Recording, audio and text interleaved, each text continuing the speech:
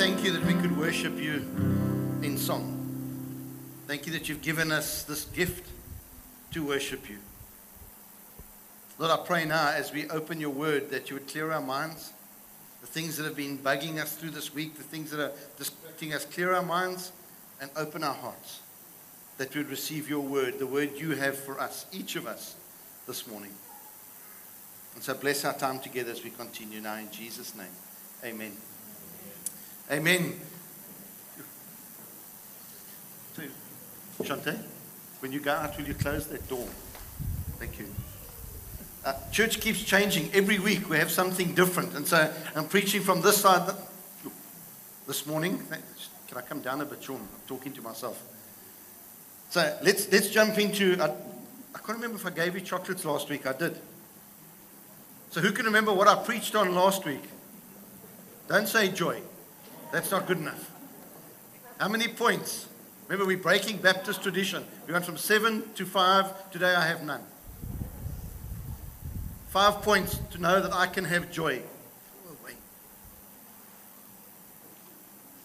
5 points of why I can have joy. Salvation. Tony, if you shout again, you're not getting a chocolate. You know the rules. Sorry? Just joyful. 2 more. Confidence in Christ. Should I make it more difficult for the other 2 points that come with it? So I can have confidence in Christ. Why? Hopefully I can remember them. If I'm going to have confidence in Christ, I must believe the gospel. And I must know what Jesus is doing in my life if you go and read that scripture. And one more. There's 3 left.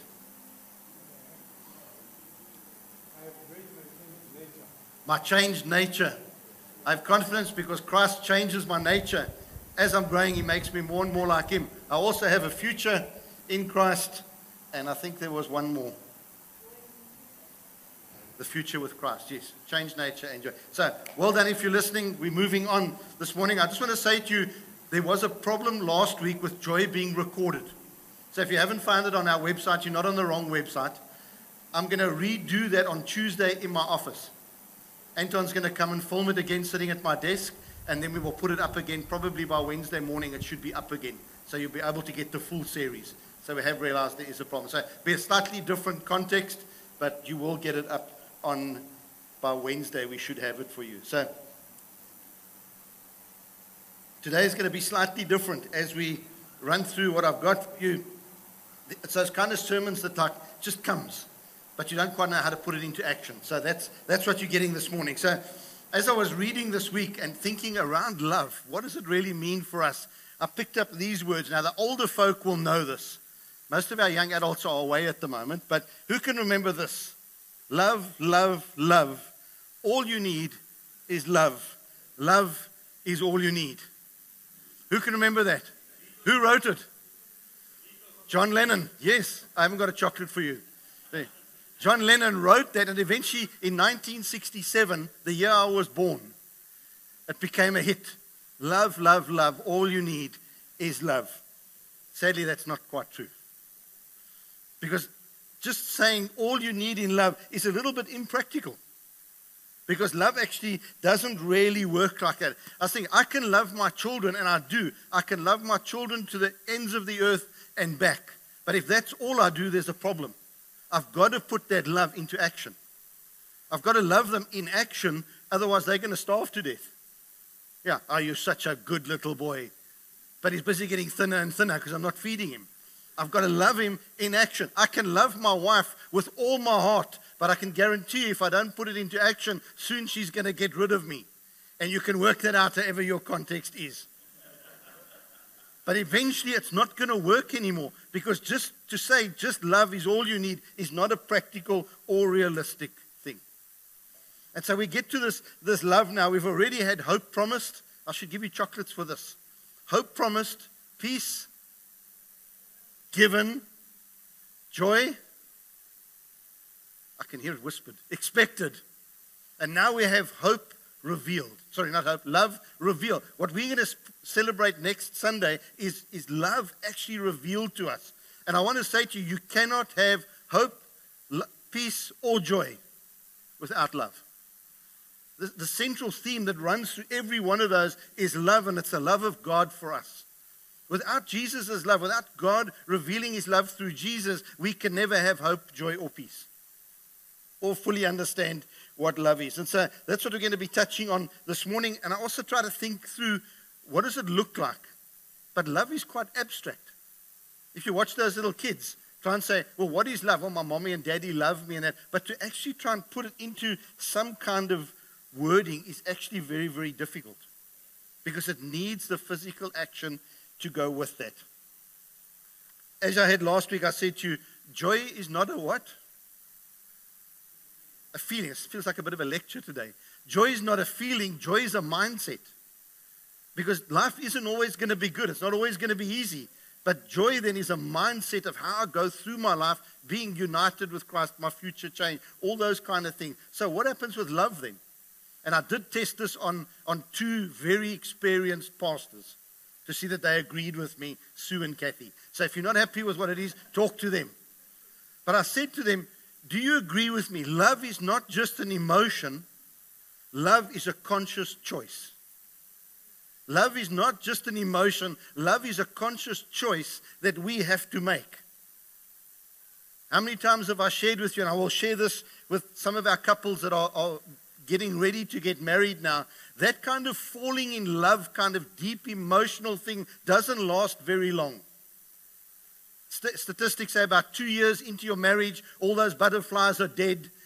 All those things that made you really feel all excited about your partner are gone.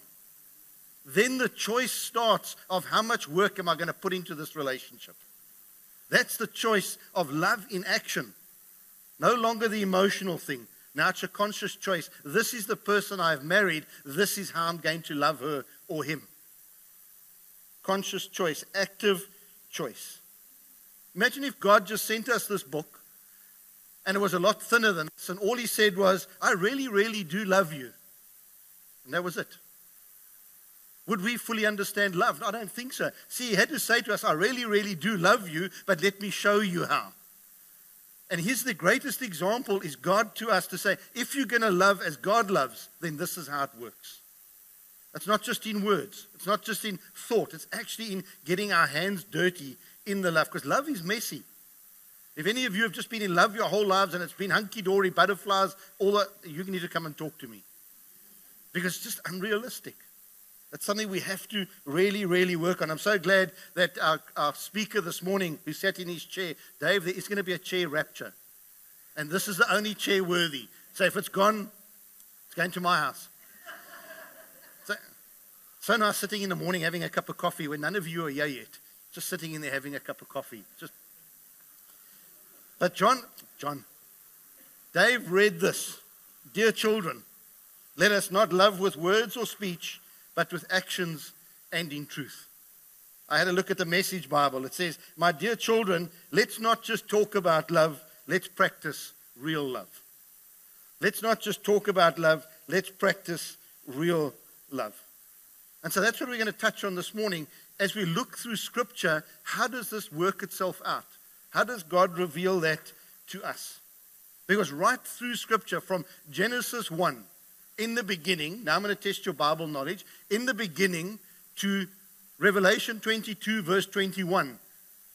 Can anyone know what that is? Not amen. No, that's the end of the verse. The grace of our Lord Jesus be with his people. Amen. So right from in the beginning to amen is the story woven through Scripture of God practically showing you and me what it means to love somebody. How we work that out in our everyday lives. How do we love people? The first picture I see of it is when it says, in the beginning, God created. That was his love for us, creating us, bringing us into being. And then having this incredible relationship with his first creation, with Adam and Eve. Walking with them, talking with them, being in perfect harmony with them. And then we know what happens in Genesis 3. Sin enters the world. Eve is deceived. Adam sins. Adam doesn't stand up for what he should be doing. He doesn't say to his wife, "You're out of line." Problem.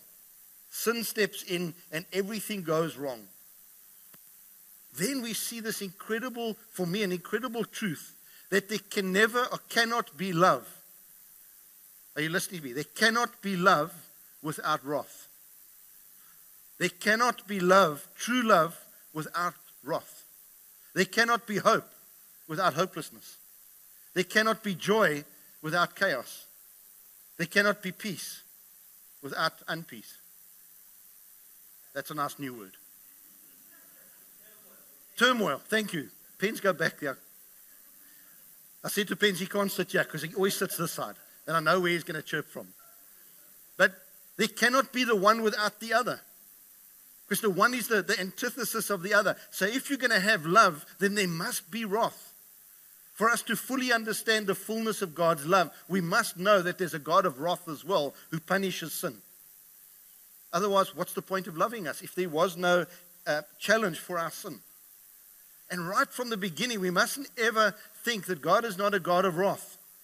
Because we see from the start when he dealt with the sinful people, that passage where he says to them, destroy the Canaanites, every single one of them, wipe them out. The God of wrath. We see the sin of Achan in the book of Joshua. Achan steals a little bit of stuff that he shouldn't, and what does God do?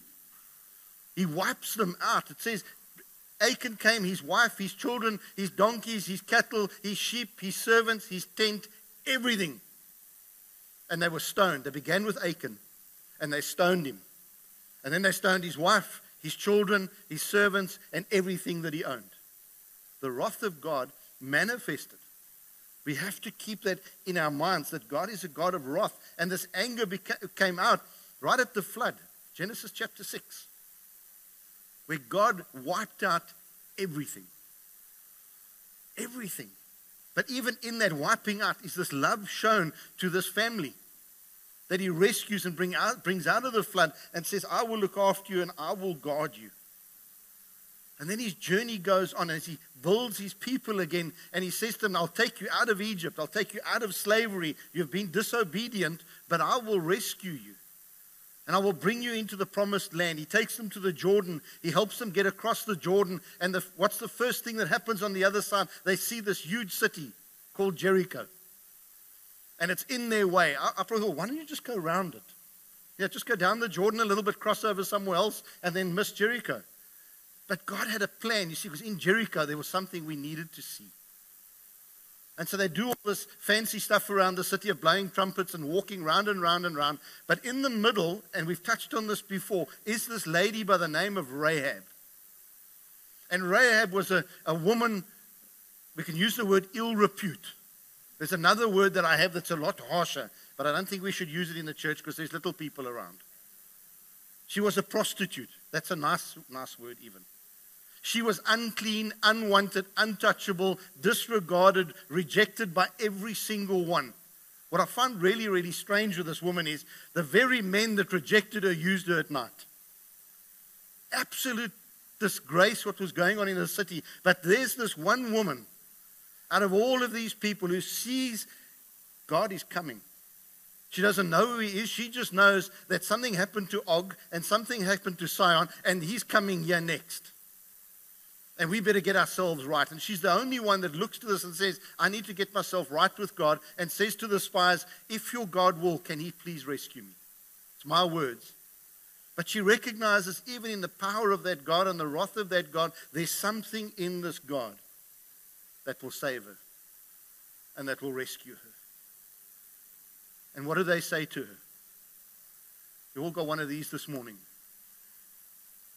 I haven't given it to you so you can put it around your wrist and become a little bit Hinduish. I want you to put it in your Bible. In the place of 1 John 3 verse 18. Let us not love with words or speech or the tongue only, but let us love with truth and action. So that every time you pick up your Bible, this thing reminds you that love is not just an emotion, it's an action you have to take. And the spies say to her, just hang this out of your window.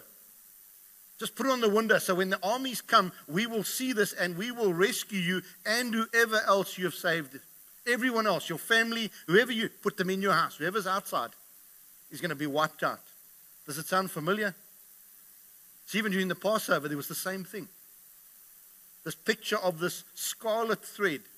Wipe the blood of an innocent lamb on the doorposts of your house, and when the angel of death passes over, whoever's inside will be rescued. God's love in action. His wrath is being poured out, but in the center of that wrath is this scarlet thread.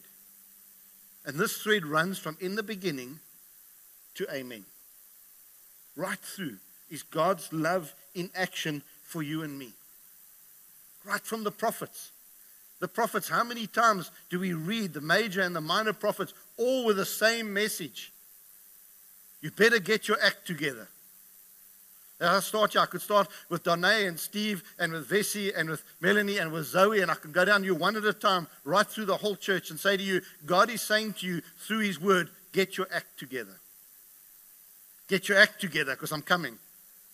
Get your act together, Barry, Louise. Get your act together, I'm coming. But built into every one of those prophetic words is get your act together. But I have a plan. I have a plan of love. I have a plan to rescue you. I have a plan to bring you out of those things. And we see it. Sean shared it with us.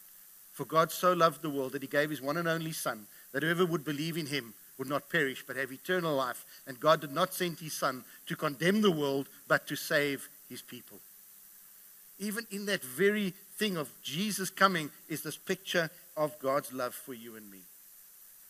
Are we getting our acts together as we look at this Christmas time? As we consider this baby born, let's move on from baby born to Christ sacrificed to risen King. He's coming. And the thread has been woven through us this morning.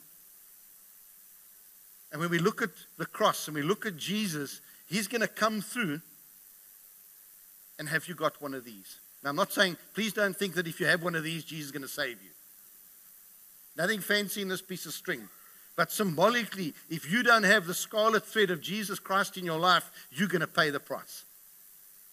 Because God's love is centered around your and my faith in His love for us, shown to us in Christ. That's what He did for us. That absolute love in the middle of all that wrath. God's love. And I looked in, as I think through the Old Testament, going into the New Testament, we have these two sets of people, one of love and one of the antithesis of love. One, if you're writing two columns, you can have Jesus this side, and this side you can have the Pharisees, God's supposed teachers, God's people that He sent. And all they were about was the first part of 1 John 3:18, where He says, let us not love people with speech or our tongues. And that's where the Pharisees found themselves. And unfortunately, they didn't love with their tongues either. The Pharisees used God's word, God's law, for control and for manipulation and for rejection and for rebellion and for manipulation. And they condemned the people by the law. That wasn't what God wanted. God sent His law in one way to keep us safe, but also to reveal the fact that we need Jesus. And the Pharisees, all they wanted to do was live by the law because then they could suppress people. If you have a chance, there's a show on Netflix we've just watched that was recommended to us by Sue. And if you know me well, I'll confess, I don't watch many Christian movies. Because I just find them the way they portray Jesus and that, it's just, no. But we've just watched this, an 8-part series, season 1. And there you see these Pharisees, how they live by the law to condemn and control and keep people under their thumb. But here comes Jesus. And the second part of 1 John 3 verse 18 comes into play. But love people by action and in the truth. How do we see that in Jesus? Well, we see that in the cross. As He goes to the cross, in the truth, we see this fact that there must be the shedding of blood for the forgiveness of sin. Without shedding of blood, there can be no forgiveness of sin. Jesus comes as the truth. The one and only truth. I am the way, the truth, and the life. No one comes to the Father but through me. The truth of Christ, the truth of God's word. God becoming flesh, dwelling amongst us. 1 John 1. That is the truth. And so God was already, even in His law, He was revealing that the truth is coming in Jesus. Do we believe that? Do we accept that? If we look at last week, joy, do you believe the gospel? Without the gospel, there cannot be hope, joy, peace, or love. And without the gospel, there cannot be salvation. That's the truth coming. But then is this ultimate picture of God's love in action being revealed to us. Love people, not just with your tongues, but with what you do. And Jesus comes under God's command, and he goes to the cross for you and I, and he hangs there as a picture for you and I to say, this is how you love people. This is how you love your fellow man, whether they are Christians or not, rich or poor. So I might go off for a while. Just listen carefully. No matter who we are, God is saying to us, on the cross, I died for all people. I want you to love all people in exactly the same way. Look at it. That's why I'm standing behind it this morning. So this becomes the focus of what is going on. This is God's love in action. Blood shed, body given for us. Can we love like that? Do we love like that? It's not just a soft, touchy feeling. It's a choice I have to make. When guys come to the door, I was busy yesterday and I was hot and the sweat was running in my eyes, and somebody shouted at my gate and he said, I'm hungry. I'm busy. But it was like God said to me, you're preaching tomorrow on love in action and you can't give a man something to eat. That's just, we've got to get this conscious choice in our minds. God is calling us to step out of our comfort zone and love people. And I tell you what, it's a challenge for me. I'll be open and honest with you. There are times when I just don't want to love people. Because the choice you made has put you in that position. Now you want me to love you out of it. You got yourself in it. Put your big boy pants on. Move on. But we call in every situation, through the picture of the cross of Calvary and through the birth of a baby, love people like this. Love people, even to the detriment of my own well-being. Love people. And I just flicked through my Bible, just to some stories. There's this man, Bartimaeus, he's sitting on the side of the road, dirty, unclean, smelly. Jesus is coming along. And he shouts to Jesus, Jesus, Jesus. My words again, you can go and read it in Mark. And his friends are saying to him, wait, shh, be quiet. This man will never look at you. This man will never speak to you. You're stinky and smelly and you're stuck down on the ground. Stay where you are. And Jesus says, who is that? Who is that? And he says, come to me. Now I love these words. What do you want me to do? What do you want me to do? And he says, I want to see. And he says to him, your faith has healed you. Go. And the man can see. What an incredible picture of Jesus loving. In that time, he wouldn't have been allowed to go near that man. But he goes, he steps out. And from there we see them moving on. They cross the Sea of Galilee. This guy comes running down. He's stark naked. And he runs to Jesus. Everybody's terrified because it's the demoniac of Gadara. And Jesus says to him, who are you? And he says, I am Legion. 6,000 to 7,000 demons.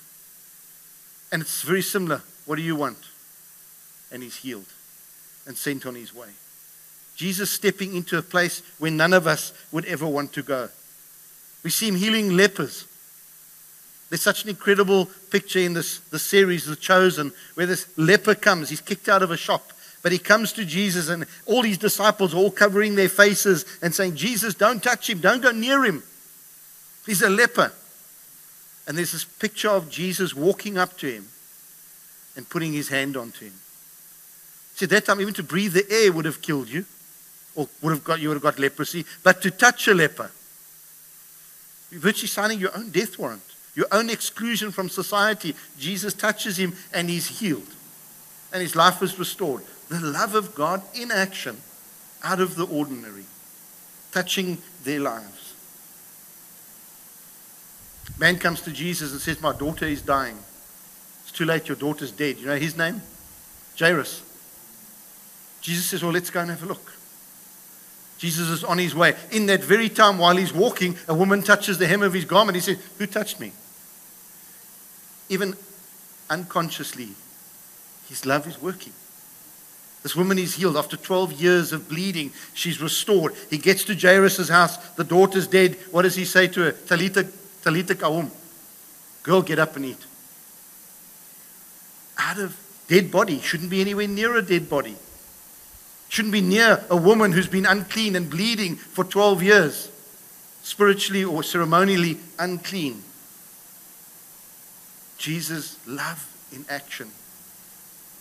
Maybe my challenge to ask you this week is, what happened in this week for you? In your business, in your family, at the robot, wherever. Were you love in action as a Christian? As a Jesus disciple? Or did that person say, oh, that person, I don't know. Because we just chased them. Are we being love in action? The last story I want to just share with you. There's a book in the Bible called Hosea. And that book is the ultimate picture of God's love for us. Do yourself a favor, go and read it again. And we see God calling this man, Hosea, to marry a prostitute. I mean, Lord, please. I'll do anything for you, but not that. I want you to do that. And you're going to live with her, and she's going to break your heart. She's going to break your heart. But you have to love her. I don't even know how Hosea felt. But he marries this woman, and she leaves him, and she goes back to her job. And I would have said, that's you. God says to him, go and fetch her. Go and fetch her and bring her back. God in action in the worst of situations, working for us. This table for us is this full reflection of God's love in action for us. Isn't it time for us to stop just saying, I love you, and actually being active in how we love people? Maybe you've got to go home to your husband or your wife or your family and say, maybe we need to talk about some things. Because what I'm doing to you, what I'm showing you, is not love in action. Am I able to fully understand God's love? And again this morning, if the gospel is not real to you, if salvation is not part of your life, then true love will never be revealed. You'll never understand it. It's only when you fully understand the wrath of God and the fact that I'm going to hell if I don't know Him that I will know the truth. And so we're going to share around this table this morning a reminder for us of how much God truly loves us. What I'm going to do too is, there's four of these. So I'm going to ask 8 people who would like to serve communion to the rest of us. You'll be welcome to come and join me when I call you.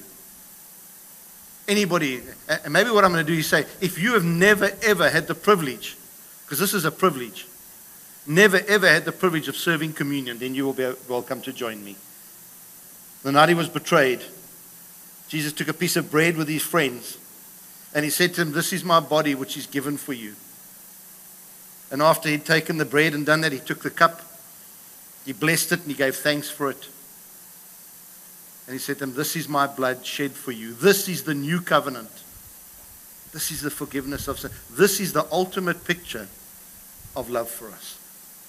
How many of us would give our blood for people who don't like us, people who don't love us, people who reject us, people who deny us, people who call us names? He said, this is my blood shed for you, for the forgiveness of your sins. This is my new promise. I have brought you salvation and freedom. Let me pray for us, then I will call you up. Lord, thank you. Thank you for your love for us. Lord, thank you that you didn't just speak about love, but you showed love. You revealed your heart for your people by giving your own Son as a sacrifice. Your own Son as a spotless sacrifice without blemish. No deceit ever found on His lips. You gave Him for us, deceitful, lying, broken promises, unfaithful people. Yet your love in action revealed your heart. And so, Lord, as we share of this bread and we drink of this cup together, I pray for each of us that you would again open our spiritual eyes to see you afresh, to recognize the cross, to recognize, yes, a manger, to get again that excitement in our very spirits as the shepherds had, as they heard that message. Bring that back to us, that we would be excited again about you. Let us as a church, as your family, not leave this morning unchanged by your word. Lord, thank you that your love is steadfast, that your love is overshadowing, that your love is perfect, that your love is eternal, that your love is redemptive. And so, Lord, as we look at this table, it's not just something we do, but it's a reminder to us of your grace and your mercy. In Jesus' name we pray. Amen.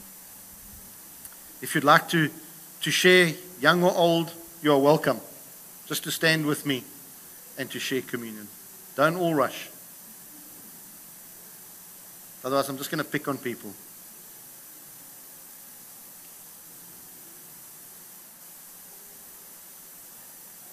Maybe we'll just take 4. Or if they keep coming, just share with somebody. If you will stand with Quakes.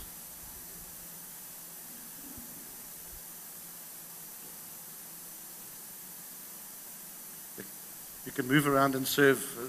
Friends, we're just a family. Let's just enjoy our time of fellowship together. Please, you can eat your bread when you're ready. Let's drink together as we remember.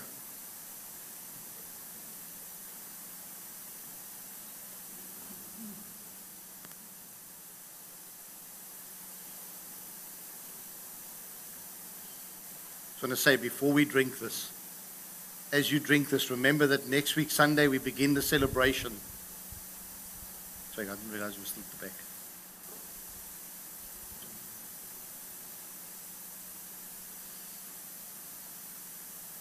As you drink of this, remember that next week we celebrate, then we're heading towards Easter, all of it showing, for me, this hope promised, peace given, joy expected, ultimately wrapped up in this love revealed. Let's drink together. Lord, we thank you again for your grace to us. And Lord, may I just end with the words of John this morning. As the Father has loved me, so I have loved you. Now remain in my love. If you obey my commands, you will remain in my love, just as I have obeyed my Father's commands and remain in his love. I have told you this, so that my joy may be in you and that your joy may be complete. My command is this: love each other as I have loved you. Greater love has no one than this, that he lay down his life for his friends. And you are my friends if you do what I command. Lord, thank you that we remain in your love. May your grace abound in us. May your love cover us. And the fellowship of your Holy Spirit guide us. In Jesus' name, amen.